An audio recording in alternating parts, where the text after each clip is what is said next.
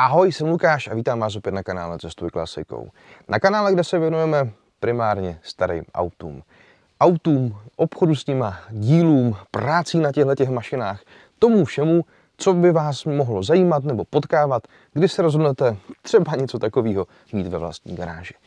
Dneska, přátelé, jak náhledová fotka napovídá, to bude za mě nejsmutnější příběh letošního roku. Všechno se dozvíte v tomhletom videu, tak se pohodlně posaďte. A než se do toho pustíme, tak vás poprosím, abyste si zkusili v průběhu tohohle videa identifikovat pro sebe nějaká sdělení, protože dneska zkusím naťuknout několik velmi důležitých věcí, které byste měli mít na paměti, když něco takového pořizujete. A schválně vás potom poprosím, abyste do komentářů pod video psali, co jste si z dnešního videa odnesli. Teď už se pohodlně posaďte, bramburky, pitíčko, cokoliv máte rádi a jdeme na to. Nejdřív ale postupně, jak se stalo, že takhle hezký auto se ocitlo v prostorách Cestuj klasikou. Pár týdnů zpátky mě oslovil klient a říká, já bych chtěl, aby si mi pomohl vyzvednout, zkontrolovat a zaservisovat moje nově nakoupené auto. Kam super, a co by to mělo být? Červenou užovku jsem koupil. Jenom na vysvětlenou, přátelé, mimochodem tohle video vzniká s plným souhlasem člověka, o kterém teďka budu chvilku hovořit. Říkal, že je někde ze severních Čech a že si v Přerově, kousek ode mě, koupil auták a že by chtěl pomoct s logistikou a hlavně s tím nachystat to na sezónu, protože takovouhle mašinu si hrozně přeje jezdit na denní bázi a současně, že s tím nemá příliš moc zkušeností. Já jsem se ho několikrát tázal, zdali si mě přeje i jako jakousi asistenci při nákupu, nebo už si je jistý a ví, proč kupuje konkrétní auto. On říkal, že to má vyřešený. Přijeli jsme tedy na místo a já jsem poznal tohle auto. Bylo nějakou dobu v inzerci, já si nejsem jistý, jestli mám screenshot, jestli jo, tak ho tady vidíte. A bylo to inzerované jako původní auto s nájezdem 8000 kilometrů. Já si ten inzerát pamatuju, vím, že mi tam několik věcí už z té inzerce malinko nesedělo, včetně interiéru, k tomu se za chvilku dostaneme, a ještě nějakých pár dalších detailů. Nicméně, když po příjezdu na místo jsem zjistil, že to je to auto, kde jsem už z fotek měl několik otazníků. A přestože, a to je potřeba zdůraznit, přestože klient po mně nechtěl, abych já se nějakým způsobem angažoval do toho nákupního procesu, pak jsem zjistil proč, to se za chvilku dozvíte. Tak já jsem ze samé radosti, protože tyhle auto mám fakt rád, tak jsem nejenom vycvičený, takže špionážní kamera většinou zaplá, tak jsem se na to auto ještě předtím, než jsem ho tehdy nakládal na vlek, trošku podíval. No a co na mě čekalo? Tak se na to podíváme.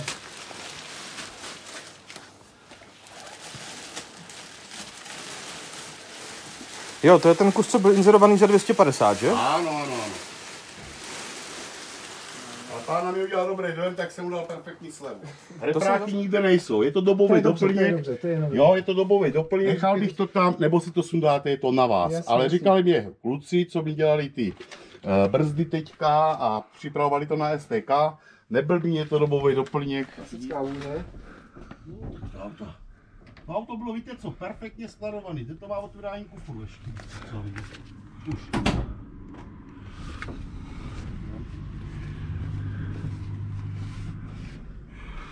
No, lakovaný, právě že je. Koukejte, tady ten spodek toho zadního blatníku, no. Tady, pojďte sem za mnou hodit očkem. Tady, když přejdeme i nechtíkem, no. Tak tady je ještě rovínka. No. A je tady jiný odstín a tady, když přejdeme prstíkem, tak je lakováno. Ale když se ještě pojáte, to sem třeba, jo, takový detaily, tak to byl pán uložený. Ještě doteďka, vidíte, vystužila by to, jo.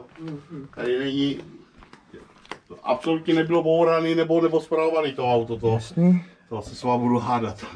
To, já tady jsem primárně jako špeditér a teď využívám té možnosti, že to vidím ještě předtím, než je to nakládá na vlek. Jasný. Tam ale nemáte co, pán říká, že vám nějaké věci dělat, ale dle mého názoru na tím není co dělat. Jede krásně. Pojízdní jako no, tak to je, pane, ale aby bylo jako... Tady jenom, že má depozitu značky, jinak já bych vám s tím přijel do Ústí nad Labem, vůbec bych neměl strach s tím autem jet. Ale tak máme tam všechno, máme technickou novou, máme evidenčku. Tak viděl jste lepší nebo ne? Nechci vás nahněvat, ale jo. Tak? Tak zase je potřeba si přiznat, že já se tím... Viděl jste 120, lepší znovu. Ano. Bavíme se o jaké 105 nebo... Ne, bavíme se o konfiguraci 120L modelového roku 81 a nejbližší na všechny strany. Jo, tady stojí 24 hodin, můžete pod něho nejít tam nikde kapka, že by to byla nějaká olnička, chcalo, nic tam není. A tu pumpu jste řešil vy, ten červený silikon? Ne. Není fabrické úplně? Není, neřešil jsem tam já nic. Já jsem řešil jedině kapaliny, brzdový válečky, jo, protože ty byly steřely. A kdo dáváte tu divokou hadicu od pumpy do karburátoru? Tady To nevím, pane. Nesmysl, co to je? Co to je za hadicu? To jsme neřešili. Jo. A samozřejmě takový ty pryžové věci, jak jsou gufer a to, tak to je logicky, že to je teďka vyměněný, to by 45 roků asi nevydrželo. Můžeme s tím teda pocuknout trochu na ten plácek? Musíme tam natočit. A co? Na to? No tak, když už tady jsem, tak... Jasně, tak to je super. To se pak určitě vyrovnáme. Dojdu. Jo. A nacepováno, máme sítič? A vydržte, já vám zavřu kapotu. Už máme. Počkejte. Já vám přivřu kapotu, ať nenamáháme ten zámek, jo? Ten pant.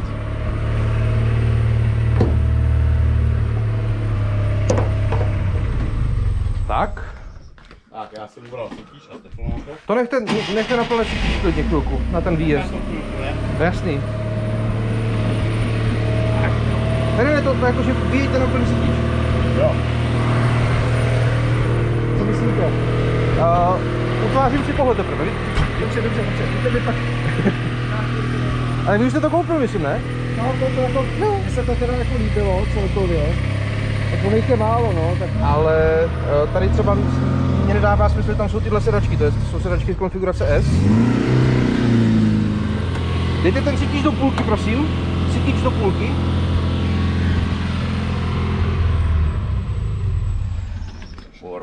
Dobrý, nechte to tak. Jo. Víte, co je mi záhadou? Jsou takový detaily, jo? No. Ty krytky jsou funglnový. No, ale jsme nemínil, pane. Já neříkám, že vy, já to je jenom jako, tak jako pro nějaké moje detektivní potěšení. K tomuhle opotřebení, že z toho olezá ta barva, dochází, protože se tam prstýnkama a čímkoliv trpká. Jestli ta mašina má 8000 km a byla toho času... 49 přesně po včerejším. Jasný. Po včerejší cestě, normálně po vlastního. Takhle vypadá moje klika na půjčovacím autě. Když se podíváme na oko, tak ten zadní blatník tady se taky divočilo dost. Stekanec, tady se propadá kyt, tady. Jo, tohle to všecko, vidíme to oba? Vidíte, o čem mluvím, rozumíme si? No, vidím, no. Jo, tady je to špatně dorovnaný, dobroušený, tady takový mírný propad v této lince a tenhle ten rádius nesedí. A když se podíváme tady, tak na moje oko, neříkal jste, že to pro vás mám kontrolovat, určitě, tak jsem si nevzal fidlátka, jo? Ale tady je na moje oko, na moje deformované oko, tady je i diference mírné odstínu. Dveře versus blatník. Tady jsou zaďobkaný něžně roztomilý puchýřek. Zase tohle, kdyby jsme řešili auto, který má 100 až 150 000 km, tak je to nádherný kus. Pokud řeším auto, který má mít 8 000 km, tak sebe menší niance je relevantní, zejména pro vás. Nebo mohla by být. A má drzost je, že já se neptám, rovnou vám to říkám. A vy mě pak za to oba budete proklínat. Nebudu, pane. Ta hranka viditelná, ten odstín, to je diletantství člověka, který to dělal. Tehdy, někdy. No, jasně. A to stejný tady. Tady ten, ono totiž. Tohle je místo, kde se, když tankujete, tak benzín je poměrně agresivní kapalina. No. Když byste byl úplný lakírník popleta, polil čerstvě auto barvou, nenechal to pořádně vyzrát, zavadnout, tak stačí na to chrstnout benzínem a přesně v tomto místě celý je to o tom, co vy kupujete, jaký příběh kupujete ve skutečnosti. To osobně znám. Jo. A tam nebyl důvod něco stáčet, něco maskovat, něco skrývat. Já třeba tady vidím vyrezlej světlomet, jo? Což se děje ve dvou případech. Buď to auto jezdí, anebo je hůř skladovaný. To řeknu tak, já ze střípku. S těma auta kupu máme několik pěkných kousků, krásných kousků, ale tak jak vy chybičku, detailní chybičku hledáte na autě 40 let starým, pane. Ano. To jsem ještě neviděl. No, je to důvod, proč mi klienti platí.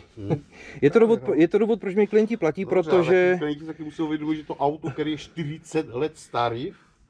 Hele, já nejsem tady proto, abych vás dal trumpetu, úplně v klidu. Jasně, ano, mašina 40 let stará, je to excelentní, touhle optikou. Pokud se chci na tu mašinu koukat jako na 40 let starou, kde jedna z částí kupní ceny je nájezd, tak bych, zase můj soukromý subjektivní pohled, chci o tom přemýšlet jako v širším kontextu. Hele, a tady máme další dvě věci, tři věci. První věc, když si přejedu packou, tak tady jsou stejné nedokonalosti laku vlivem technologického procesu lakování. Tady je podobný příběh, tohleto, tady vidíme i ten přechod, kam se foukalo pod tu gumu. A za třetí, tady máme na zámku barvu. Jo? Takže tady můžu, a tady mimochodem nám už leze hrdza, by the way. Jo? Tady odsud to leze ze spod. To asi může být vlivem špatného ošetření toho plechu před nějakým barvičkováním. Takže tady za mě s definitivou ano, tady není původní lak. V žádném případě, bohužel. Jo, tady třeba jo, tohle je krásný detail továrního bodu. Jo, to auto posem, takhle mohl si spásu supíš. Tady už ne, tady jeden potíž, ale stačí si přejet prstem nebo se podívat okem. Ono je to tam takhle krásně vidět, no a tohle je diletantství jako úplný. Hele, tady máme zatřenej a jiným odstínem, takže čerstvě, nebo výrazně čerstvě než tlakování.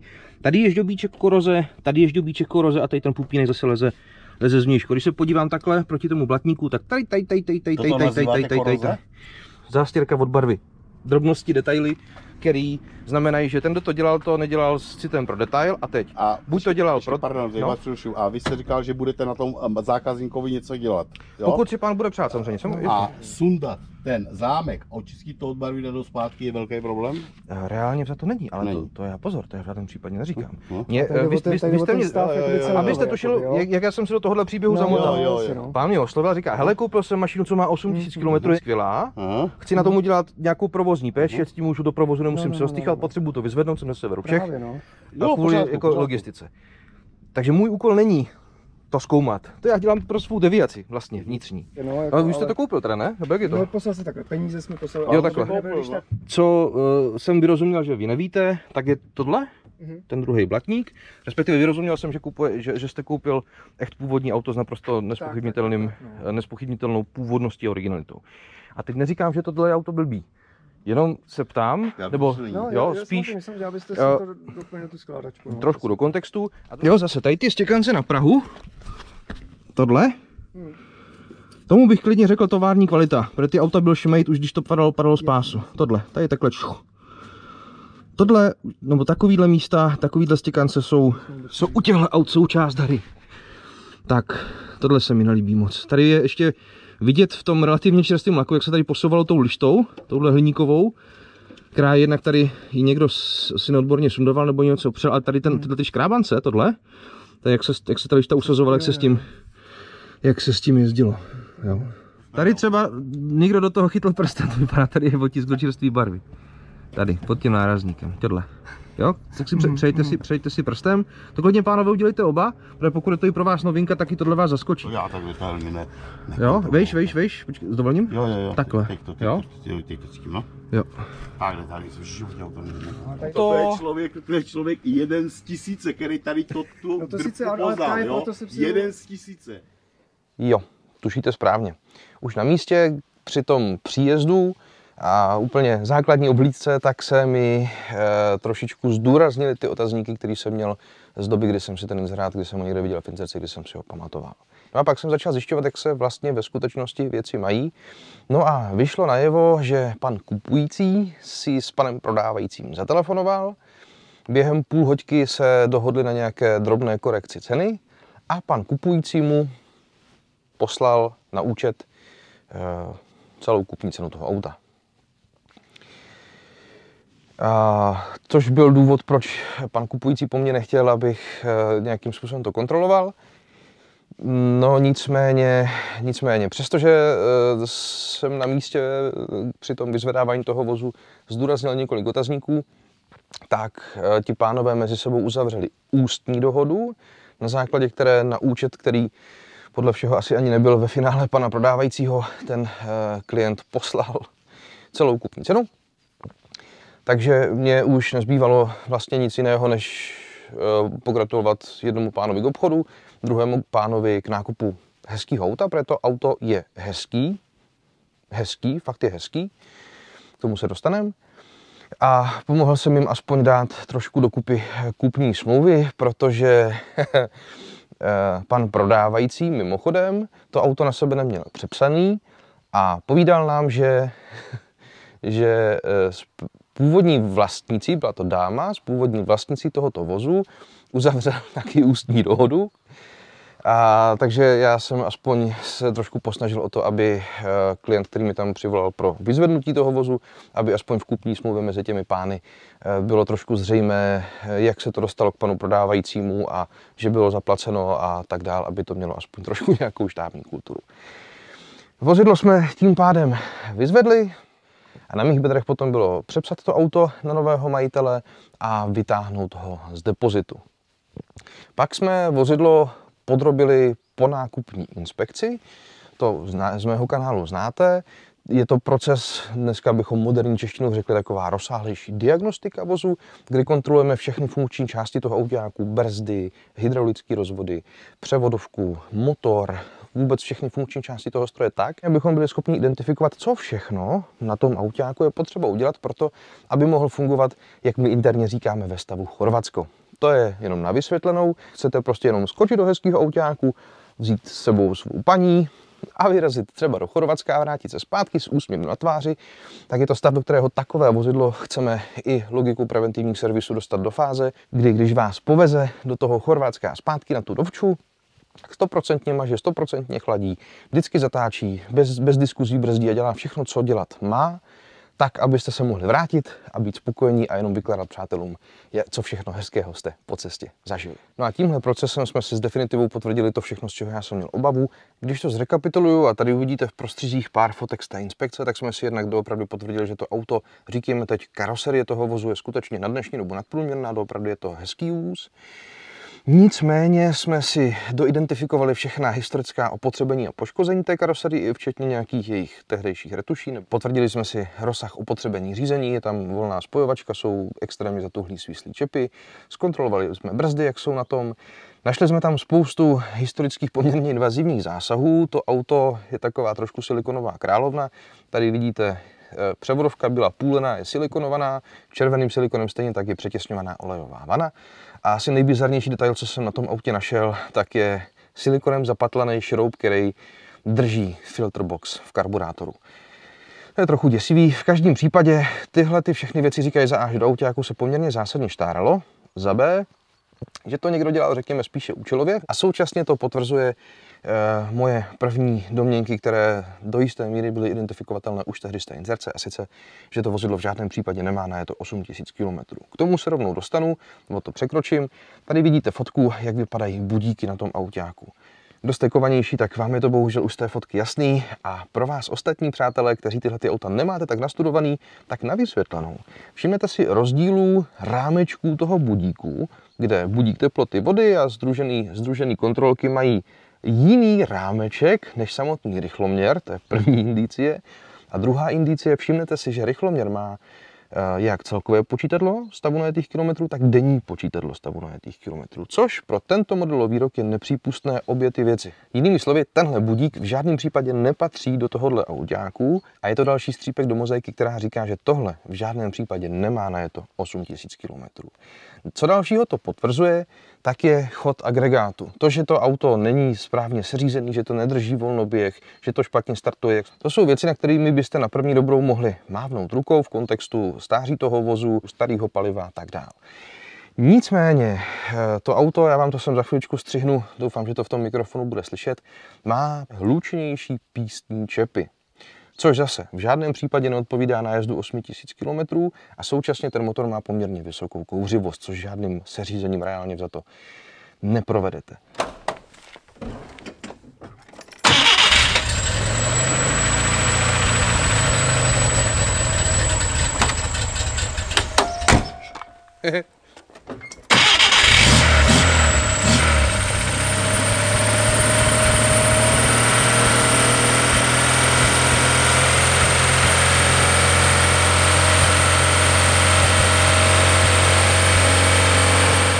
Součtu spolu se závěry, které vyšly z inspekce, to znamená chod převodovky a tak dále, tak to podtrhuje tu moji obavu, ne, v žádném případě ani v omylem to nemá najeto 8000.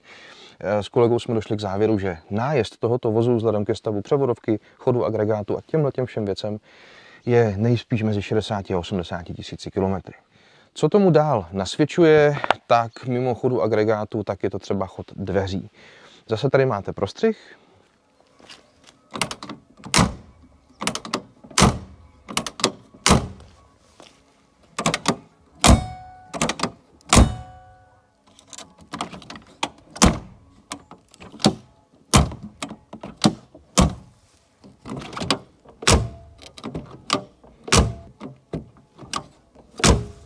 A ano, takhle v žádném případě nemají chodit dveře a zámky na autě s takhle nízkým deklarovaným nájezdem. U těch levých zadních dveří je to z velké části podle mého způsobeno tím, že se tam zasahovalo, tam se ta karoserie trošku opravovala, podle všeho se šahalo do zámků. A na všech ostatních dveřích je to vlivem prostě používání a neseřizování. Co dalšího si všimnete, tak ano, je to L-ko a ano, ten interiér není L-kový, nepatří tam. Je to další důvod, nebo další věc, která, co si pamatuju, byla už v té inzerci trošičku vidět. A další otazník, další pochybnost, kterou to auto vyvolávalo už tehdy. A další důvod, proč si myslet, že to auto nemá tak křišťálový příběh, jak si pamatuju z té inzerce. Takovou třešničkou na dortu je fakt, že ty pneumatiky, které na tom jsou starý jak Metuzalem a v jízdě, protože ano, součástí té inspekce je i jízda. To auto mimochodem, když ho pán zakupoval, tak mělo chviličku předtím čerstvou STKčku. Ano, i s tím řízením, ano, i s těma svislákama, prostě česká STK je někdy divoká. A mimochodem to znamená, že to, že auto má STK, takže vlastně ne vždy je úplně 100% vhodný do civilního provozu, to jen tak by the way. A ty pneumatiky jsou tvrdý jako kámen, takže navzdory tlaku, který nahustíte, tak to skoro vždycky znamená, že při intenzivnějším brzdění jste trošičku jako na sáňkách. Jinými slovy, identifikovali jsme na tom autě spoustu věcí, které je moudré vyřešit a dávalo to smysl pro pána, který chtěl takovýhle stroj jezdit naprosto v civilním provozu a ještě s tím, že v tom autáku v životě neseděl, nikdy nic takového neřídil. Proto stav Chorvatsko, proto jsme mu doporučili servisní kroky, které na tomhle autě má smysl realizovat. Nastavili jsme rozpočet, nastavili jsme časovou osu. No a pak se to malinko změnilo, protože chvilku před nástupem na servis jsme s pánem hovořili a ten říká, hele, já bych ten rozpočet potřeboval mít na nejvýš jako polovinovej, prostě to tak nějakým způsobem mám. Tak jsem pár hodin strávil tím, že jsem škrtal, přemýšlel a hledal cestu, jak udělat co v nejnižším rozpočtu, co nejvíc pro to auto a současně pro to, jaký vy jako šofér s tím máte zážitek, jak ta mašina funguje na cestě.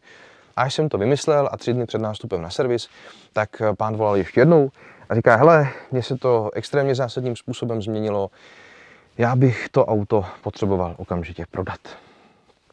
A mimochodem od toho dne, kdy já jsem to vozidlo vyzvedával pro klienta do tohohle telefonátu, o kterém teďka mluvím, tak uplynulo necelých 5 týdnů.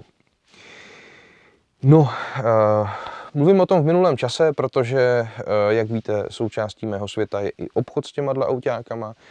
A já, když jsem s ním hovořil o tom, že to vozidlo skutečně potřebuje prodat, tak shodou okolností byl vedle mě, byli jsme s jiným klientem, jsme se toulali republikou, a hledali jsme pro něj vhodné vozidlo podle nějakých jeho zadání a jeho kritérií. A byť jsem měl sluchátka, tak odposlechl, že asi nějaká Škodovka bude na prodej. Slovo dalo slovo a když to hodně zkrátím, tak jsem ty pány propojil a tohle auto už má dalšího nového majitele a někdy během 15 minut si sem pánové přijedou už s lekem to vozidlo vyzvednout. Říkali, že jejich plán je to vozidlo několik měsíců skladovat a že ho připraví před další sezónu. Možná nás osloví, to znamená, že možná se s tímhle tím autem potkáme nejenom znovu na servisu v klasických dílnách, ale taky třeba i na tomhle kanále. To ještě uvidíme. Přátelé, díky za vaši pozornost. Teďka si to pauzněte a poprosím v komentářích zkuste vyjmenovat nějaké, řekněme, ponaučení, které byste si mohli, kdybyste chtěli vzít z tohohle videa.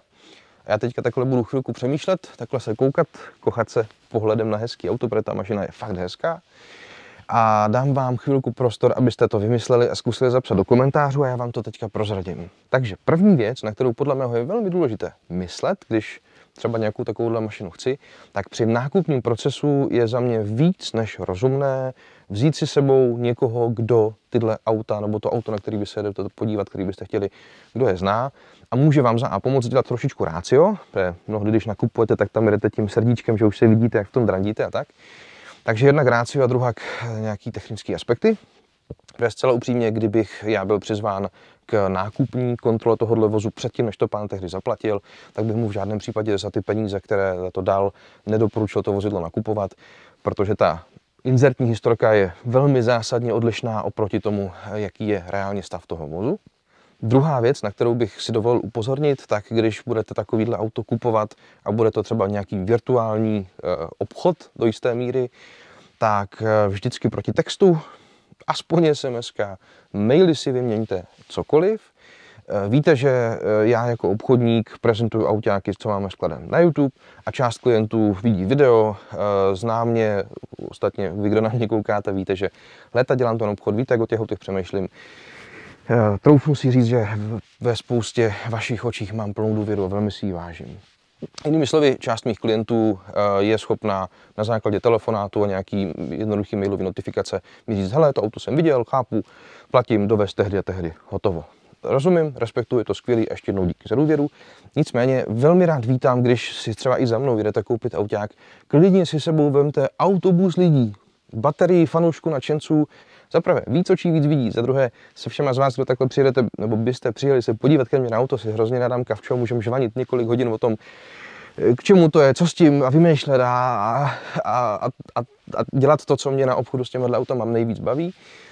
A za třetí, prosím, než budete platit komukoliv cokoliv, tak si dovolím naznačit, že je moudrý si zkontrolovat, komu posílám, co posílám, čí je účet třeba a tak dále, aby v tom byl trošku pořádek. Třetí věc, na kterou je moudrý se připravit před pořizováním i třeba takovýhohle vozu, je za mě velmi pevně, velmi konkrétně a velmi důrazně si zadefinovat rozpočet, který na to mám. Z toho potom vychází milion dalších věcí, ale hlavně si ho zastropovat tak, aby byl realizovatelný. Protože tohle video se jmenuje Nejsmutnější příběh letošního roku a za mě to tak je, protože klučina, nebo chlapík, který tohle vozidlo koupil, pro kterého já jsem ho vezl jsem do externích skladů, řešil jsem přepis, řešil jsem inspekci, rozpočtovali jsme a tak dál, tak to auto sice necelý měsíc vlastnil, ale ani jednou se v něm nesvezl. Vlastně si ho při tom vyzvedávání, protože tam jsme byli oba osobně, tak si ho reálně za to takhle dvakrát pohladil po karoserii. A to je vlastně vše, za co do jisté míry zaplatil. Bohužel. Takže sebou na prohlídku ideálně vždycky někoho, než někomu pošlu kačky, chci vidět komu a jak. A velmi konkrétně si zadefinuju celý rozpočty a klidně konzultujte rozpočtování takovýchhle aktivit dávno předtím, než si to auto rozhodnete kupovat. Ostatně víte, že já jsem tady k dispozici, respektive součást mé práce je s vámi a za tu celou moji kariéru, za celý projekt Cestuj klasikou jsme s mnohými z vás nažvanili stovky hodin o tom, jak, co, kde, kdy a tak dál. Víte, že konzultace jsou prostě součástí mého světa. Takže kdyby cokoliv, kontakt na mě je v popisku, pro inspekci, pro konzultaci, pro cokoliv, co byste mohli potřebovat a co je za mě moudré udělat ještě předtím, než se rozhodnu vyrazit napříč republikou, se vůbec podívat na nějaký konkrétní auto, co hůř, než se rozhodnu ho do jisté míry naslepo koupit. A ještě, by the way, taková malá vsuvka, pánové, kteří si pro to auto přijeli, to znamená druzí noví majitelé, tak si na to vyzvednutí bohužel vzali vlek, na který se reálně užovka, úzký rozchod kol, že jo, tak si reálně bohužel plně nevejde. Sice jsme zkoušeli rantl toho vleku vymezovat klackama, co jsme našli zase tak, aby se tím neprorazila pneumatika na tom autě. A já jsem nakonec kluky zavezl od externího skladu na odstavnou plochu, kde jsem jim půjčil svůj vlek, na kterým si tu mašinu potom úspěšně odvezli k sobě domů. Takže jenom tak, by the way, když náhodou pojedete pro nějakou takovou mašinu, zkontrolujte si, změřte si, jestli se vám to vlastně na ten vozík vejde. Díky za vaši pozornost, díky za váš čas, mějte se skvěle, pište mi do komentářů, jak vnímáte tuhletu situaci. No a já vám přeju jen to dobré, to v první fázi, v druhé fázi hlavně zdraví a potom, pokud to aspoň trochu jde, tak cestujte klasikou. Zdarec!